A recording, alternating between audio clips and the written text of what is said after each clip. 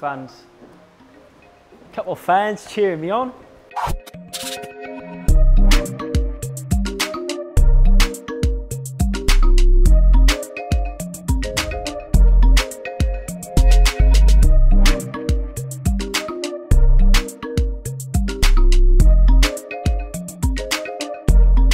Hey guys, it's Gaz and welcome back to my YouTube channel. Today I am making a vegan omelette. Yes, I can do it.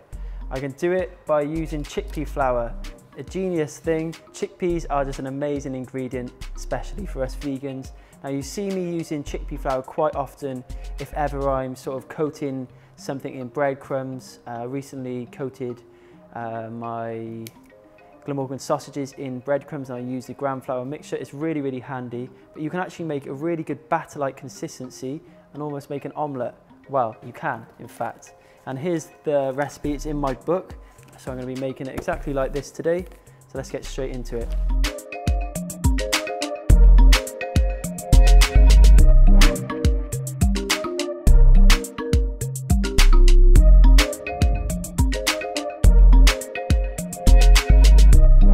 So I really love Moroccan-y, North African flavors. So I'm going to flavor up my omelette with a few things like Ras Al Hanout, which is an incredible spice blend. And you can get that from good supermarkets nowadays. So first up, I'm actually going to make the filling, which is just, I've chopped some red onion and I'm going to chop some more veg.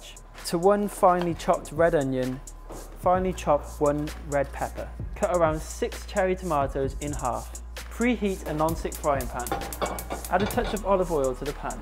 If you don't want to add oil, just add water. Allow the pepper and red onions to soften. So now it's time to make the all-important omelette batter. So I've got some chickpea flour, and to it I'm gonna make it really, really flavoursome and obviously add some Moroccan-inspired flavours. To the flour, add a pinch of Ras Al Hanout, a pinch of ground turmeric, a pinch of cumin, a pinch of cayenne pepper, a totally optional ingredient, but I'm adding some nutritional yeast. I'm also going to add some smoked paprika. Give the mix a little mix together.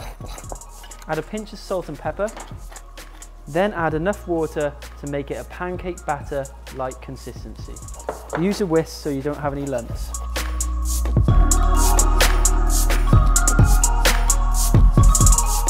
So when the batter is smooth, I'm just going to get that in the fridge just to rest for a little bit whilst the onions and peppers are cooking.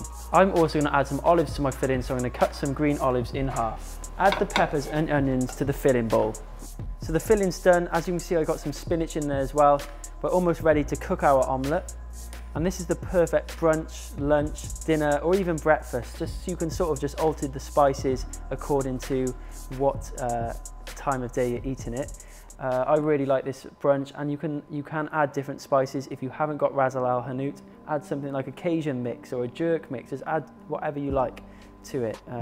It's really versatile. So let's get that batter. Give your pan a quick clean out, then light it over a medium heat. I totally forgot, but I needed to add some baking powder to this, so I just added a pinch, and that's going to help it rise. So don't forget to add that. Remember, the full written recipe is in my book. I have it right there, so I should never have forgotten to not put it in. So I'm just going to add a little bit of oil to the pan. This batter does have a tendency to stick, so make sure you have a really non-stick pan if you're not using any oil. Or you could line it with some greaseproof paper. When the pan is hot, add the batter. Quickly add your filling ingredients. Scatter them around the omelette. This is definitely a fully loaded vegan omelette, and it's starting to rise, and now the underside of this now will be golden. So I'm going to get this under the grill. Make sure your pan that you're cooking it in is oven proof. Don't go putting anything with a wooden or plastic handle inside your oven under the grill. It'll just melt the handle and it'll be a terrible thing. That is a very good point. You can also do this without cooking it in a pan. Just line a baking tray with some greaseproof paper, pour everything into it, top it and get it into the oven and let it bake. You're not going to have a nice caramelized bottom on it, but it'll still be really tasty. Caramelized bottom.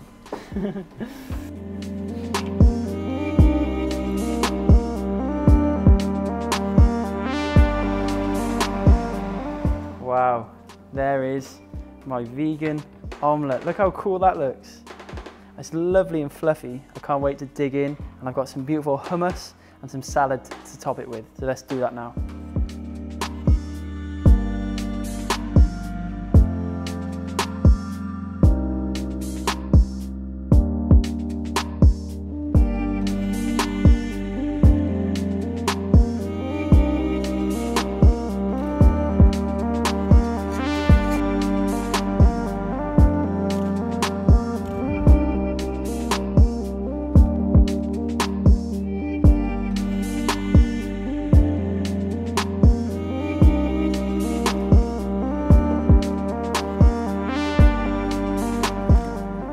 There's my chickpea omelette, Moroccan inspired with beautiful Moroccan flavors in it.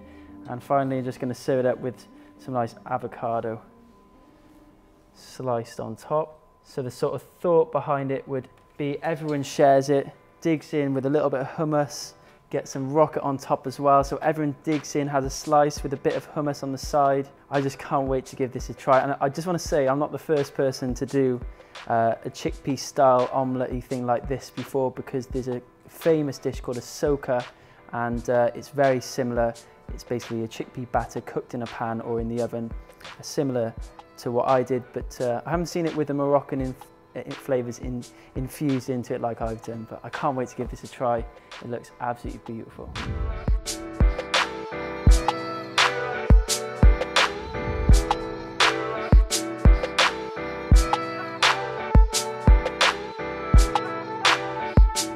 So I'm going to tuck in and give this a taste.